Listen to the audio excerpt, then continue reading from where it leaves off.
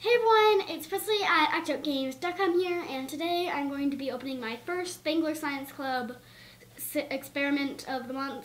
It's basically Lootcrate with science, and I'm excited.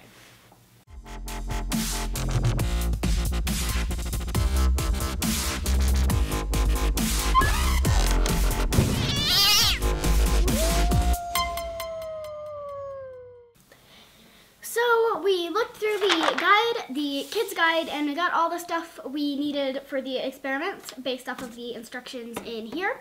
And I really like this because this gives me the feel of an old science dinosaur book I had.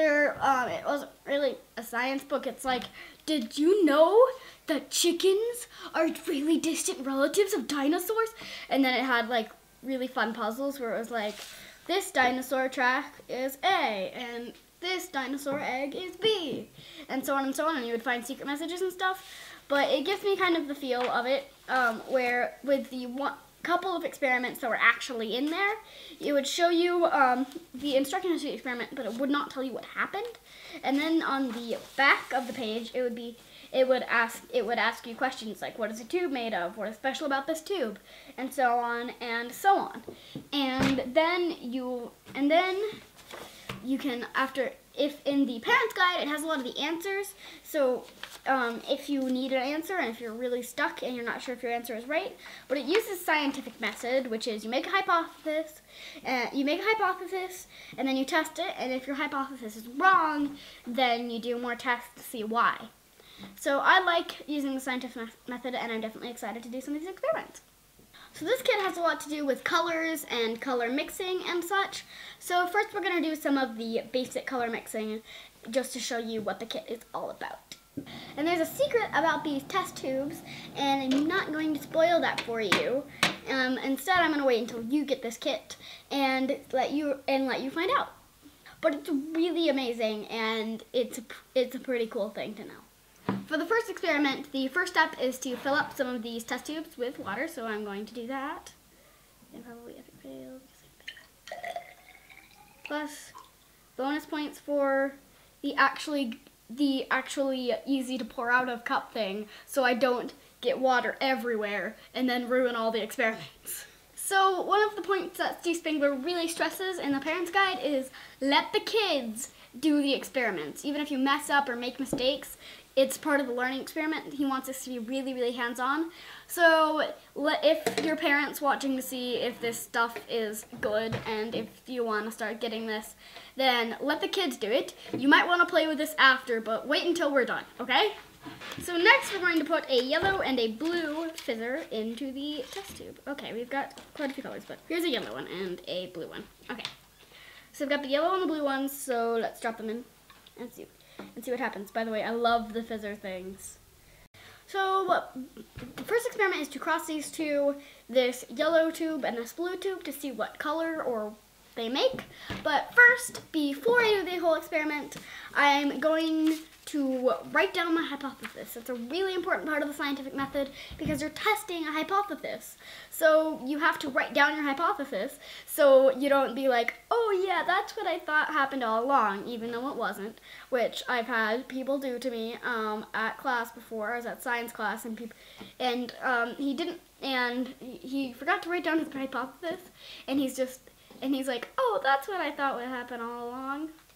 So my hypothesis is the colors are going to mix together and make a greenish color. So let's test it. Okay, so when it's pointing to the light, it makes this nice kind of lightish, darkish greenish. Like you wouldn't say a light green, it's a bit of a dark green, but it's a normal green color. But when it's not, what I noticed is when it's not facing the light, it doesn't make green. It just makes a weird murky blacky color. So if I do it the other way, yeah, it makes a weird murky color. So point it towards the light, not towards the shadows, because it will not work if you point it towards the shadows. It'll just make a murky color. So while I was doing this, I had another hypothesis. I wonder if the green would be lighter if the yellow is closer to my face than the blue, or it's darker if the blue is closer to my face than the yellow. So let's see what happens. So here's the yellow. It makes the nice lightish darkish green, and here's the blue, and they look pretty much the same to me. So those look the same, so that's pretty interesting, that it wasn't lighter if the yellow was closer than the blue, which I honestly thought would happen, but it didn't. So there's no embarrassment in having your hypothesis be wrong. So the next experiment that you would do is drop a red one in the third tube and do the same thing we just did, but with 3 colors. And and you might be confused which one's the red one when you get the kit. It's the dark purple one. Doesn't really make too much sense, but this is the red one. So we're not going to do this one. I'm going to leave it for you to find out when you get your kit. So tell me what happens when you do it. So the next experiment is to fill up these tiny cups, which came with the kit, 3/4 of the way up with water. And then put in the fizzy tablets to get the red, yellow, and blue. And then we're going to actually mix the liquids in here instead of just mixing them with the light and putting the 2 test tubes together. So maybe it'll do something different. Maybe it'll do the same thing. My hypothesis is that the colors might be a bit darker because the light might be a little bit of because the light is kind of a whitish color because it's all the colors mixing together to become white. So it might be a little bit darker when it's mixed in here, but I don't think it's like gonna be black darker, but still a little bit darker. So let's try this out. It's interesting, the fizzies are moving around the cup. So what we're going to do now that all of our fizzies have stopped is going to take little drops of each of the colors with our 3 pipettes that came in the kit. So we're going to practice mixing the colors in here and see what happens differently than with the light.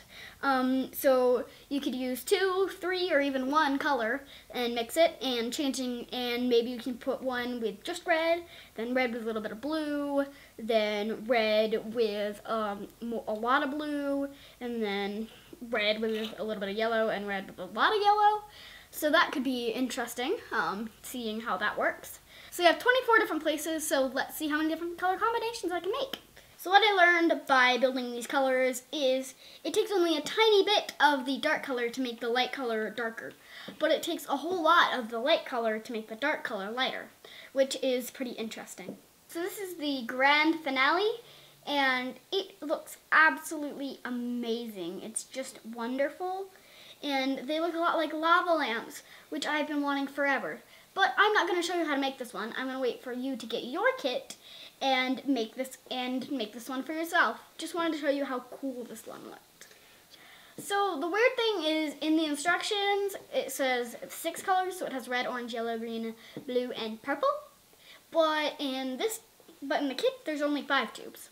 So some of the stands in the instructions are blue and have 6, but our stand and some of the other stands in the instructions are red and have 5, which is really interesting. It's really the only glitch we found in this thing, but it's pretty interesting and weird how that happened.